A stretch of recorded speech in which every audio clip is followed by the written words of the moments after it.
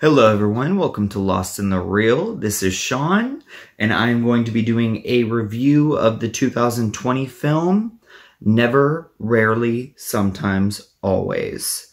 And this film is available on demand if you want to watch it, and I recommend that you do. So let's get started. This film is going to be very divisive, I think, from the synopsis of it, just because it is about abortion. It is about two girls who live in Pennsylvania, and they are not able, one girl is not able to get a abortion there legally. So her and her cousin go to New York City to get, for her to get that abortion. And it's a harrowing story. Honestly, it is like, it was almost frightening for me to watch it because obviously I've never had to deal with that situation, but this movie is able to create that realistic, raw story of this poor girl who's trying to get an abortion. She doesn't want her parents to know. And it's just so, it's blatant. It is exactly what it is. It's not trying to go on any political spectrum, but it's just showing you the story of this girl who's trying to get this, this surgery done for herself. And I really respect everything that they've done here. I kept thinking over and over again, like, this is a very, like, cinema verite kind of doing of this story. Like, it's a very slow burn. It's just gonna keep going on and on and on.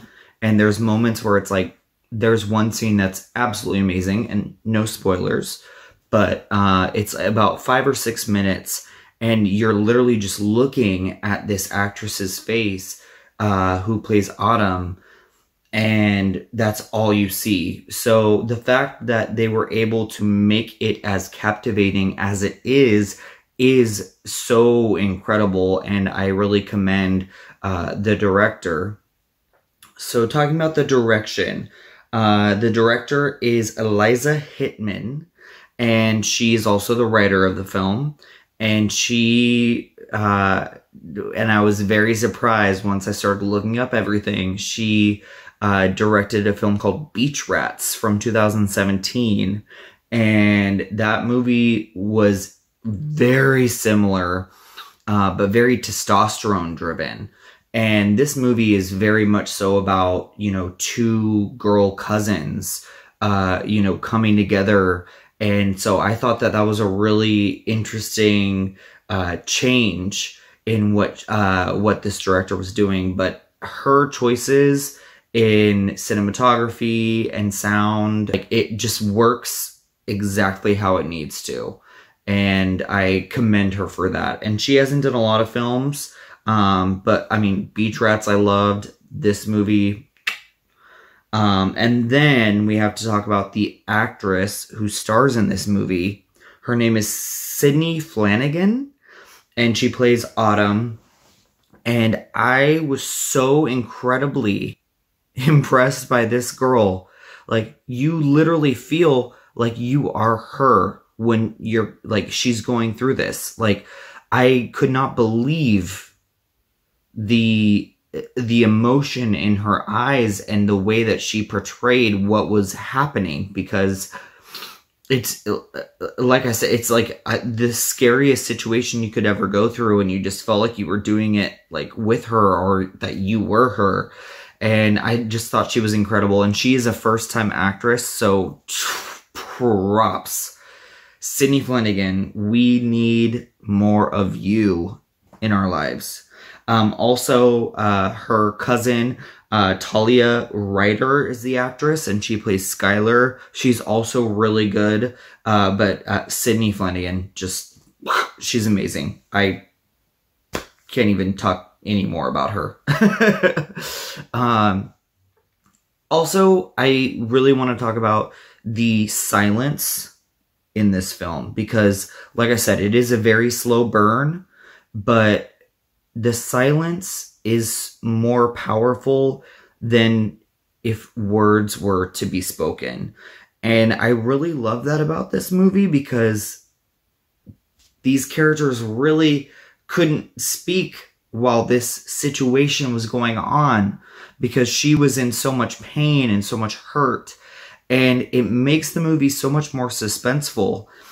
And it's not a thriller or anything like that, but it is powerful in its silence. And I just really respect that that use because, dude, like, there were moments where I was like, okay, this movie needs to stop. It's like too much or it's too little. But at the end of the day, you cared about this character so much because of those silent moments where you just see her eyes. You just see all of the pain that she's going through.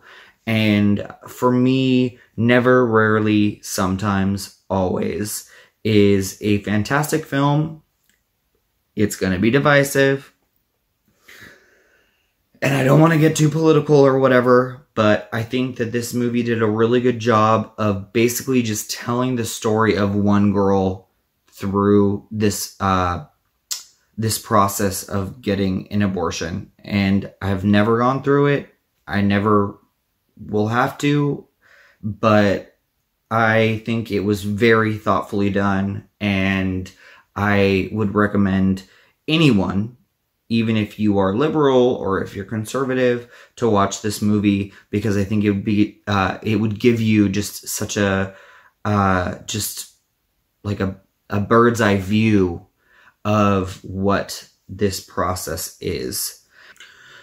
So I will be giving this film a B-, and that is only because there was a slow burn process throughout the whole entire film, and that's going to work for some people, that's going to not work for some people, but I do think that it's a very important film because it shows realistically what people go through when they have to deal with this situation.